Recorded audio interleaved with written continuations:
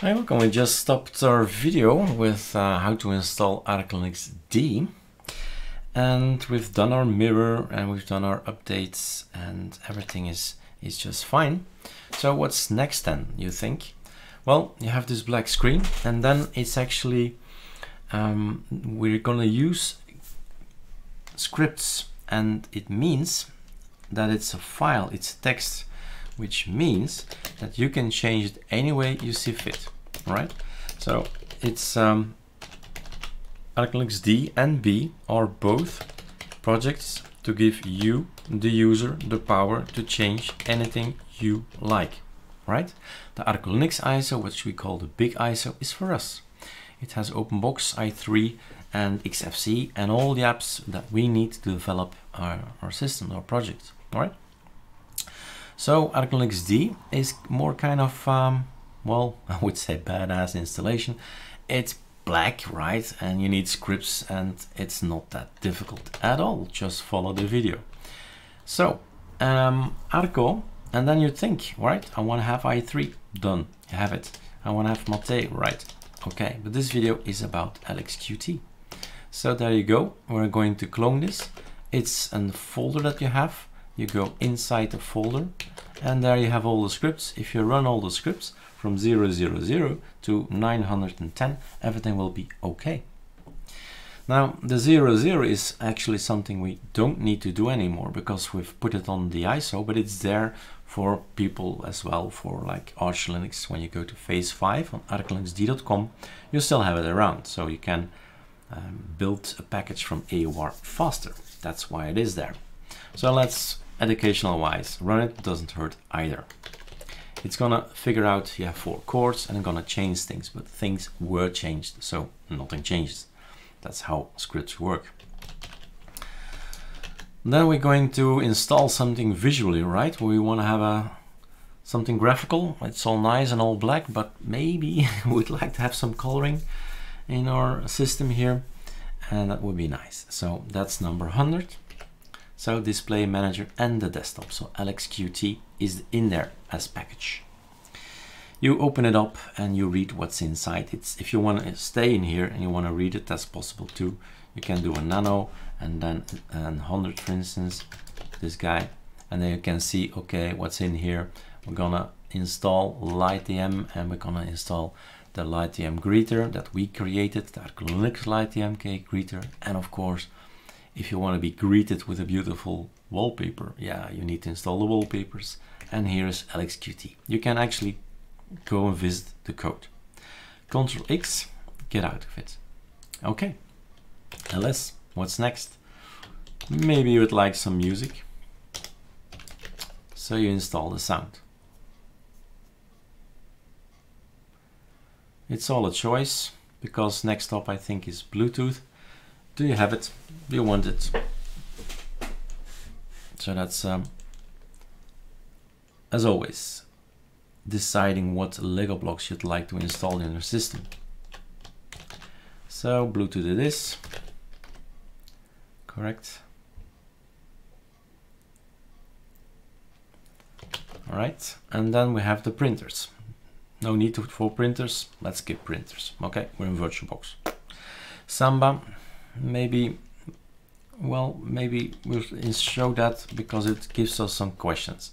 The other one is just running and nothing happens. But Samba is a server, is a way to share stuff over the net at your home. Because it stops here. What is your login? It will be used to add this user to SMB, right? So I'm Eric, that's my login. And I have to put in the password. Can be something totally different, but I'm gonna use the same password as I used for my login, right? So that's it basically. Samba is working. You just check out the ArcoLinux tutorials. Let's do LS first. If you want to see other computers in your network, you better install 150. And if you want to have something for management for your laptops, that's gonna be 160, so battery stuff and all that, TLP. And then it's up to, well, running lots of stuff. Let's kickstarted already.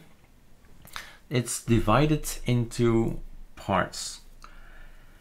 Anything that's coming from the Arch repo is being installed right now. You see lines in front of it, community, extra. There's another one, I think, core. Yeah, that's it. Core, community, and extra. Those are not ArcoLinux repositories. These are Arch Linux repositories. So these packages all come super fast to us because it's pre-compiled on Arch Linux servers. Maybe like 100 servers in the world, maybe more.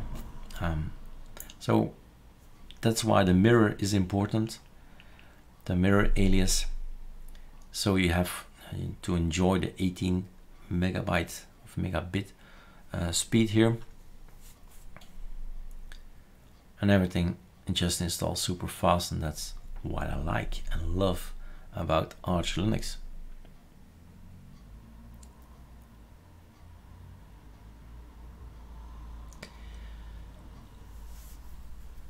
I will put it on pause from time to time. This is not the case, but there's a long script in there that takes a while to load up. The yellow things means that some of the elements are already installed, and then it just skips it. So the scripts are made like that it just doesn't reinstall everything, it just skips it. All right, there you are. So that's number 200. Again, Nano 200. Lots of stuff was installed now. Atom, Genie, C-Matrix, Catfish, GNOME, Printers, Pinta, Deadbeef, OpenShot, Praga is installed. No, OpenShot is not installed. So anything with a hashtag in front is not installed. Anything without a hashtag is installed. It's easy. So you don't want to have Praga. Fine, put a hashtag there. Control, read the line under there. Control X, save modified. Yes, voila, and then you run it.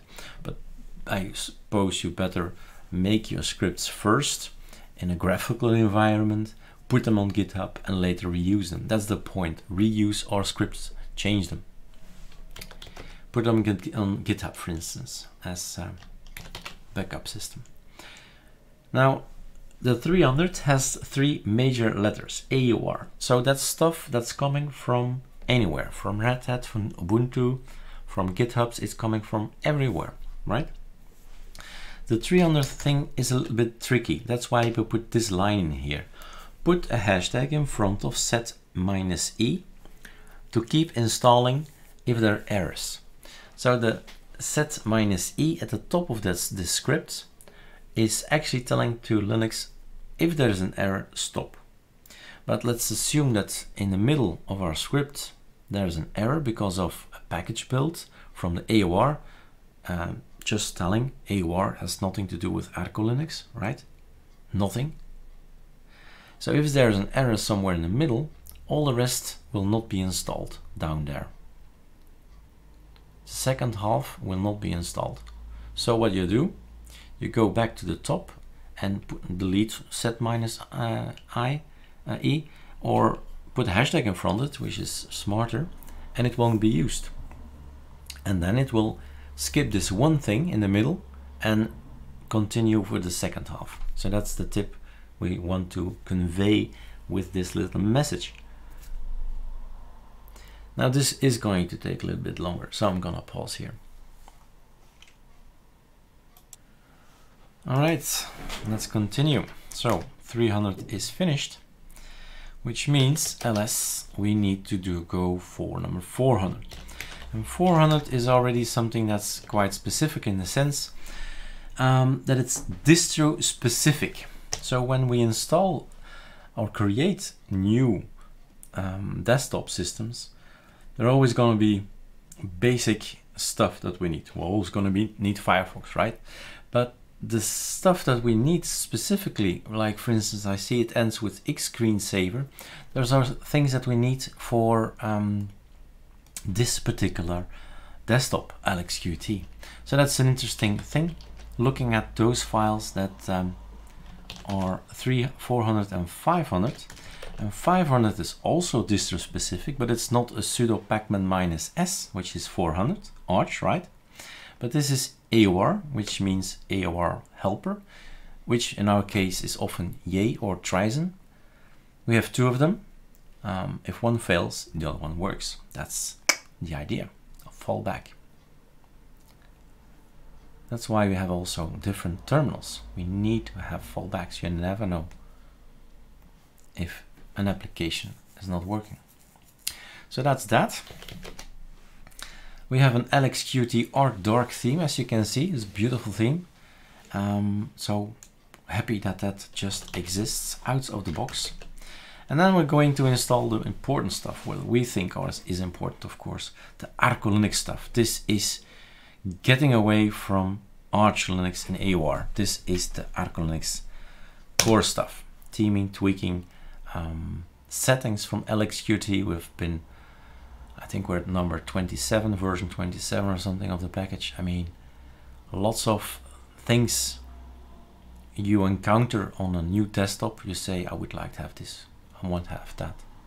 Why is that not possible? And you keep on digging until you have a system that you say, this is okay with my workflow, my intentions, my preferences. So that's that. That's installed. All right, that's 600, very important.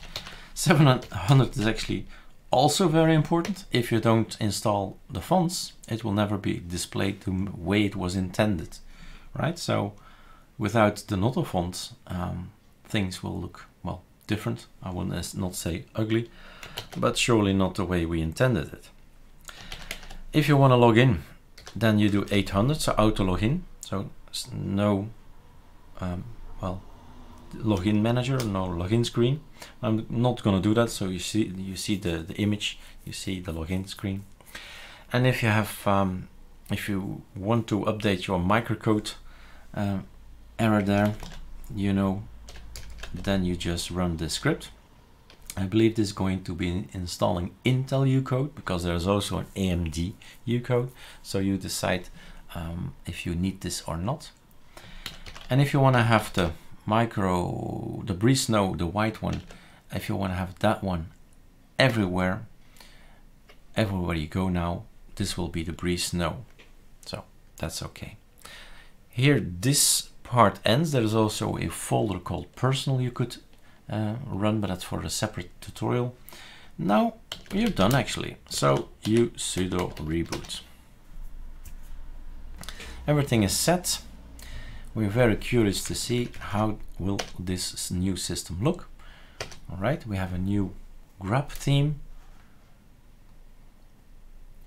This is the login, and you just say who you are. You have here the choice, like this. So we'll make sure next time in the building process that OpenBox is not visible anymore in our next release. But at this point in time it still is. So the intention is of course to log into LXQt. And there you have it. You have a beautiful system now. Like so. All the possibilities. This is a full, well, lots of packages, so full installation, let's say, without any office. So LibreOffice or WPS Office or OpenOffice. You choose what office suite you would like. All the LXQt settings are just here. And let's end with this. To say that's an easy to use and a fast desktop environment, that's true. I have the feeling that's super correct. And some technical data for future reference. And then last, Ctrl-Alt-T is our Qterminal displaying the version and the version of the kernel, how many packages we've installed, resolution, LXQt. So we are relying on OpenBox, and that's why it says there. Just check the Arch wiki, LXQt, and you'll see. You can use other window managers, but we've opted for OpenBox, which gives us also the themes and the tweaks from OpenBox. So all the knowledge, the things I'm doing right now, the tiling is there because of OpenBox. When I press super and then on a separate numeric keypad, 7, that's this, Super 8, that's this, Super 9, Super 6, Super 3, Super 2, Super 1, Super 5. Arrows as well, super left arrow, right arrow, top arrow, down arrow, and up arrow. So all these things is super easy, super fine, super fast as well, very responsive. And we have some content as an to make it nicer. So applications that you open are going to have a little bit of shadow, not on VirtualBox, mind you, but you need to be on real metal for that. And I wanted to say something. Right, changing the wallpapers. So this is a menu that's not from OpenBox, it's from LXQt, and actually it's from PS-ManFMQt. So it's actually from a file manager that takes over your desktop. Desktop preferences is a good tip to include in the video. We have a slideshow going on at the end, and if you just click apply, you already see all the different nice wallpapers that we've selected for you, and it's actually suitable or suited for dual monitors. So if there are people out there, then they get immediately beautiful wallpaper all over the dual screen, right? Because that's well, possible as well to have a wallpaper on dual screens. What is not possible in LXQt is have one wallpaper on one screen and another wallpaper on another screen. So that's why we chose to make a new package called ArcoLinux LXQt Dual and boot from it, and then nobody really sees it, but it's super nice. It's actually an improvement having a dual wallpaper on all screens here. All right, so that's it. We have installed it, and ArcoLinuxD, right? LXQt is ready to be explored by you guys. All right, cheers.